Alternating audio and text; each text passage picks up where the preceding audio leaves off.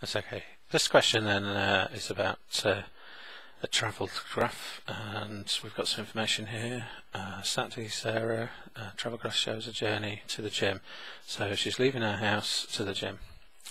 So her house down the bottom here, because that's where she's leaving, and she's going to the gym, so the gym must be here. It says here, what time does she leave home?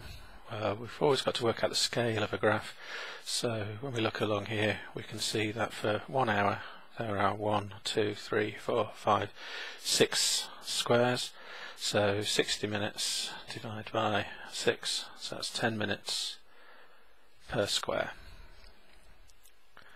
So when we're working out what time she leaves, then she must leave home at this point here, so it's 11, 11:10, 11:20, so she leaves home at 11:20. Next part of the question, how far is the gym from Sarah's house? Well, it says that she travels straight from the house to the gym. So she's travelled straight from the house to the gym. So like we pointed out earlier, the gym must be here. So 12 kilometres away from the house, because the scale here is how far she is away from the house as she goes along. So it's going to be 12 kilometres. The next part of the question wants you to use some information to then complete the travel graph. So she stays at the gym for 1.5 hours.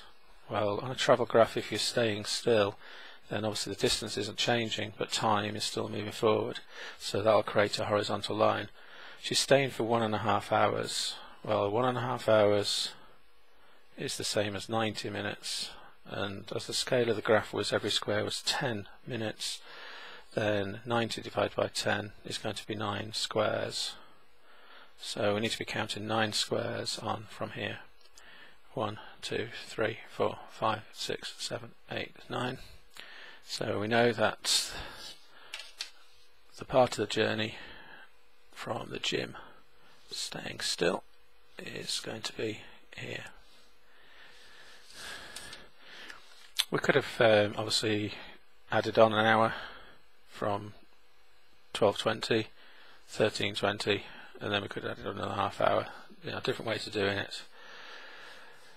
She then cycles back to the house at 18 kilometres per hour. Well, she's got 12 kilometres to travel, and we've got to do 18. So 18 kilometres per hour would be the same as 6 kilometres every 20 minutes, so a third of an hour. 6 threes are 18. So if she does 6 kilometres every 20 minutes, then 12 kilometres is the distance she's got to travel, so that will be 40 minutes later on. So at the moment she's at this stage, she's leaving the gym here, and she's got to travel 40 minutes, so that's another 4 squares. 1, 2, 3, 4. So she's going to get home at this time here. So again, we complete the graph accurately using our rulers. Now we could have used the formula speed equals distance over time. We could have then worked out the time as the distance divided by the speed. So we could have done 12 over 18, and that would have given us 2/3 of an hour, which again would have led us to 40 minutes. So there are several ways of tackling this particular part of the question. Quite often at GCSE level there's usually some reasonable connection between the distances and time that you could use. Just breaking it down into so many 10 minutes or so many 20 minutes and so forth might be an easier way of doing it, but the formula would have worked just as well. So we've completed the travel graph.